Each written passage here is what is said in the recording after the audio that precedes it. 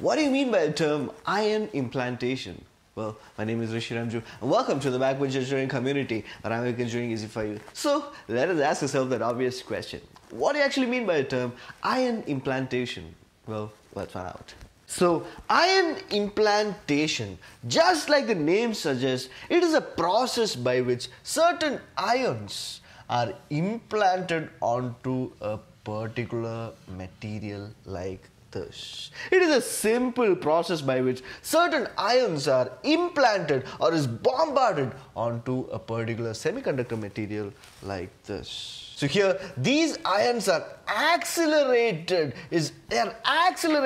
very fastly in a particular field. And thus, with very high acceleration, it hits this particular semiconductor material and is impacted on top of this particular material. So this process is actually done to change the properties of a particular material, like the physical properties, the chemical properties, or even the electrical properties. So this is the basic idea behind ion implantation. But then, this is just the basic concept. How do we achieve this? How do we actually implant a particular ion by accelerating it through a very high field? How do we do that? Well, let's find out. So for this, first we would have a particular ion source. So this particular ion source, it provides the ions that has to be bombarded onto the particular substrate. So here, this produces ions. Here inside this ion source, the ions are converted from solid form to a vaporized form.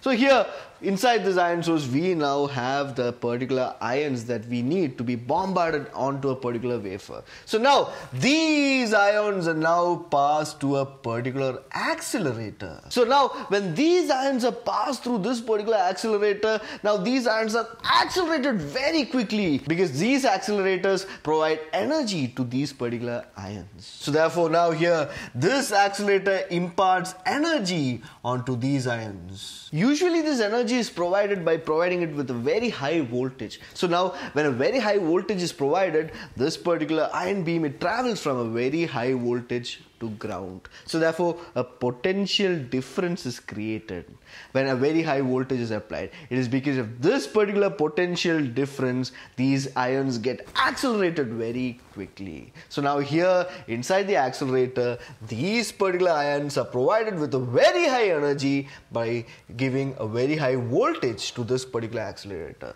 So now what we observe is that these ions are accelerated very quickly like this. These are accelerated very quickly. So now what we observe is that when these ions are accelerated very quickly, there will be the ions that are provided from this particular ion source. So let the blue ones be the ions that we actually need to be imparted on the particular wafer. But now what we observe is that along with the ions that are produced from the ion source, there will be certain impurities as well.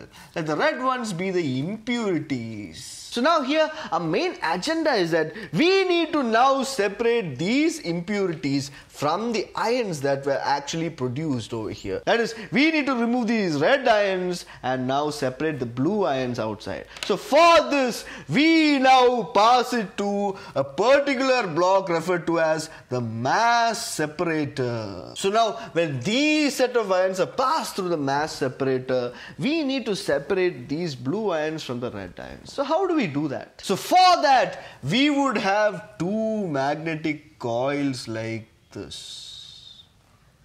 We would have two coils like this. Now, the interesting fact is that these coils that are present here, those would only deflect the ions that are produced by this particular ion source. That is, the ions that are produced by this particular ion source, that is these blue ions, they will have a particular mass. So here, this particular mass separator would now deflect all the blue ions at a particular 90 degrees and it would be ejected out like this. But rather, all the impurity ions that are present here, those would be deflected either at an angle greater than 90 degrees or at an angle less than 90 degrees, and therefore those would not pass out of the mass separator. So here, because of the presence of this particular magnetic coil, these particular ions that are produced here with a particular mass that we know,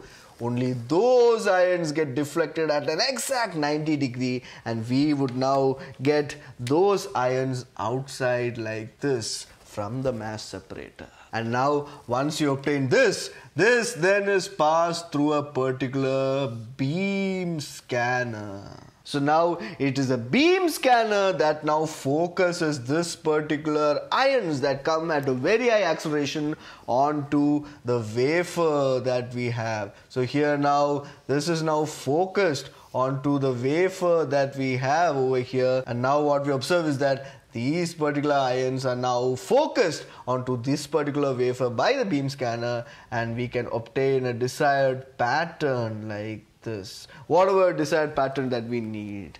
This thus is a simple process of ion implantation. Very simple, guys. Here the ion source, it produces an ion, and now it gets accelerated at the accelerator by imparting energy on top of it, and once this gets accelerated, it passes through the mass separator, which deflects only these particular ions at an exact 90 degree, and then it goes to the beam scanner. Once it reaches the beam scanner then focuses these particular ions onto a wafer, thereby bombarding these ion sources onto a particular wafer.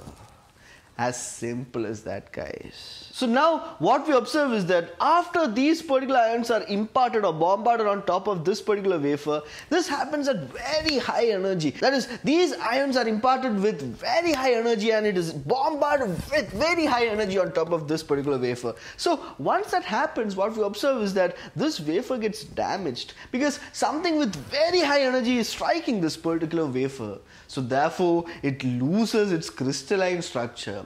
So now we have to restore this particular wafer. For that, we now do an annealing process. So by the help of annealing process, we can restore the structure of this particular wafer. So annealing process, it usually includes the heating of this particular wafer to around say 1000 degrees Celsius for like say 30 minutes. And once it is heated to 1000 degrees Celsius for like 30 minutes, then it is left to cool down.